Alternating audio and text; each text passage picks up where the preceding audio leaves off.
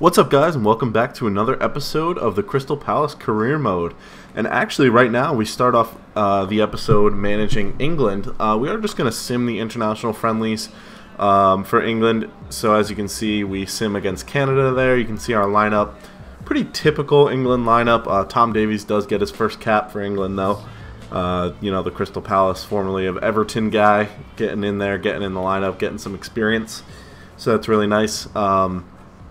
I'm actually really excited for the Euros. Looking forward to doing the Euros with England. It'll all be one like giant episode, I think. That's what I'm leaning towards right now, as we do dispatch Canada, no problem, 3-0. And then we play against Belgium on the Friday of the international break there. Belgium, obviously a much better team than Canada, though we do get off to a pretty good start, scoring first, but then Hazard equalizes almost immediately. Hazard does miss a penalty to let us off the hook there, while Rooney scores his penalty, and it looks like we're heading for the 2-1 victory. But unfortunately, right at the death, Kevin De Bruyne is going to get a goal. I'd like to imagine he hit a free kick or something like that, and does tie it up at 2-2. So there are 4 games in this episode. It is a little bit short. Actually, this Chelsea game, that's our lineup. Nothing happened. Literally nothing happened. Like, I mean, I was looking through. It says we had a bunch of shots, but, you know, it wasn't great. We definitely dominated the game, but no goals to show. So, unfortunately, not a ton of highlights from that game. So, we will jump right into the next game, Liverpool, just a couple of days later. We do have to switch the lineup up a little bit because of that short time span. We get Pulisic out for Townsend. Sacco in for Nkudu? Did I do? Oh no, I played this guy, Griffiths. Take a look at him. Pretty good little left midfielder there. 4-star out of the academy. Hopefully he turns into a decent player for us. But we do jump right into the Liverpool game here, and we don't get much action until the second half when Henderson wins the ball off of MacArthur into Roberto Firmino. Firmino just hammers it past Lafont. And, you know, I was really happy with Lafont buying him originally. But our defense has just been terrible, and he lets in so many goals. It's really, really frustrating. I saw a graphic. We're the worst team in the Premier League when it comes to conceding goals. Although we do score goals pretty well now, given our new January signings, and particularly when we consider the people that are coming in over the summer. We made some really, really good pre-contract signings. But in the here and now, we do actually equalize against Liverpool. Benteke wins that ball, brings it down, and slots it past the keeper on his left side of the goal there. So we do end up. Whoops! Sorry about that. I didn't leave in the game recap, but we do end up drawing that game 1-1. Then I just wanted to show this is our youth squad at the moment. We got a couple of really good prospects in there, a couple of good goalkeepers in particular. But then we jump into this game against Bournemouth, and there are more goals in this game, which is really nice. This is actually a really, really good game. Nothing happened at all in the first half. We are going into it in a full-strength lineup. So the first highlight you will see is from the second half, as we combine with our strikers, Jeju and Benteke. Also Nkudu getting in on the fun, and he just ships the ball far post. Benteke gets his head on it, and nobody's saving that. Really, really nice goal to kick off the game against Bournemouth here and kick off the scoring. So Benteke celebrating.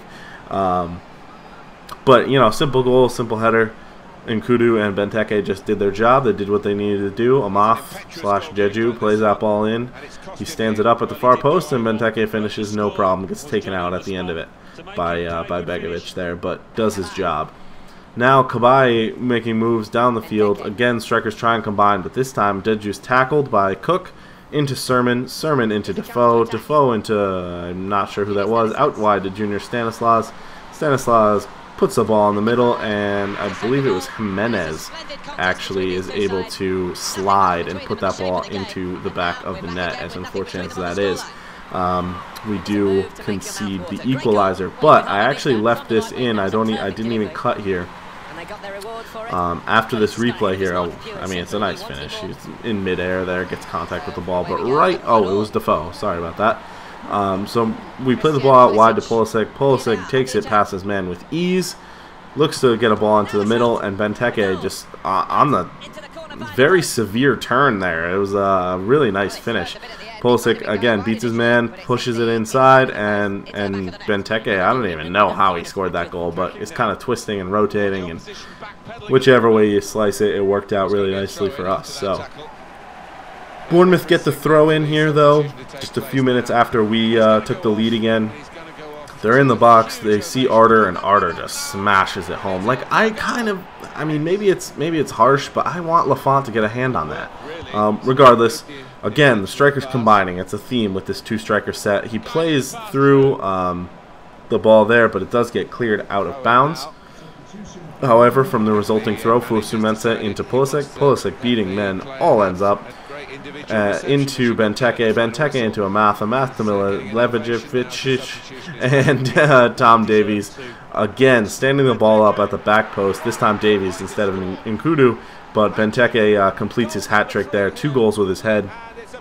Really nice showing, and I was happy with him able to do that. I think he does have 19 goals on the season now, which is really good.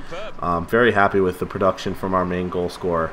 You know, he kind of carried us through the beginning of the season when we were kind of struggling in the relegation zone, but he did end up bringing us out of it, and has a good goal tally for the season so far. So we are about to jump into our final game of the episode against Brighton and Hove Albion.